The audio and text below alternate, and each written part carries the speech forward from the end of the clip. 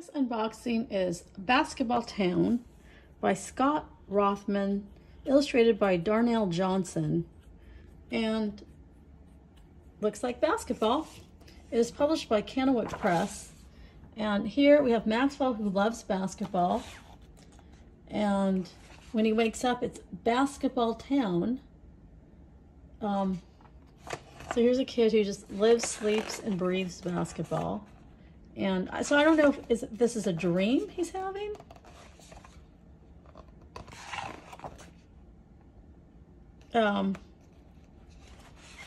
But I guess everyone in this town, they do nothing but basketball, so they're all quite good. And when he shows up, even though he loves basketball, he's not quite at their level. So he gets to go to this basketball school and learn, you know, all the sort of techniques, pick and roll, alley-oop, crossover, dribbling, and even dunking. And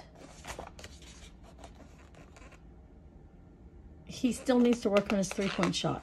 Okay, that's not an easy shot, but he keeps working at it, and because he's trying to go to the championship. So maybe to make the team that goes to the championship. But anyway, and so he is finally at the championship game. Oh no, it's that worst scenario where it's down to the buzzer and it comes down to a free throw. Oh, the pressure. And oh, nothing but net. And I don't know if he wakes up or if he's really in here. No, it is a dream. But, you know, it's like learning through his dreams to enjoy what he loves the most, basketball.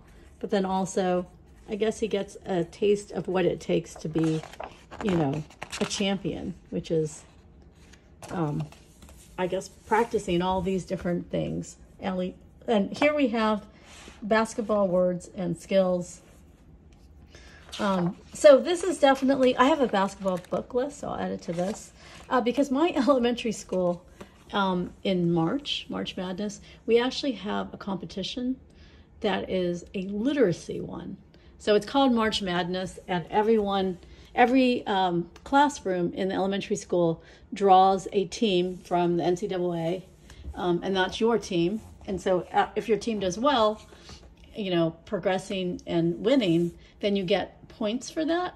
But you really get the most points by every single kid reading. And they do it differently by age, but usually it comes down to number of pages.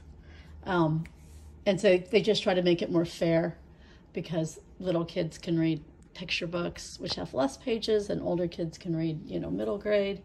And so anyway, it comes down to who has the most points, and it's a whole month of reading. And honestly, it really truly gets kids reading. Like, they get obsessed with filling out their daily sheet of which books they read and how many pages. And then the winner, you know, the winner actually only, the winning classroom, the prize honestly is just an extra PE session with the beloved PE teacher, Mr. Nye.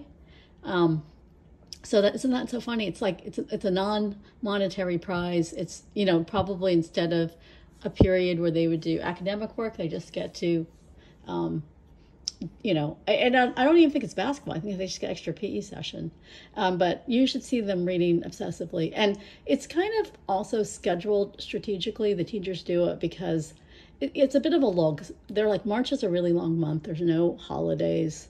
There's no vacation break for us. Our breaks are in February and April. And they're kind of getting everyone into the reading mode, because the standardized tests, you know, start like a month later. So it's really fun and pretty easy. I have it on my blog. I'll put it in the down box of how they set up this March Madness reading competition. But anyway, a book like this would be a star, you know, to read in the classroom to kick off March Madness reading competition. So anyway, thank you so much to Candlewick Press for sending me this book, and thank you for watching.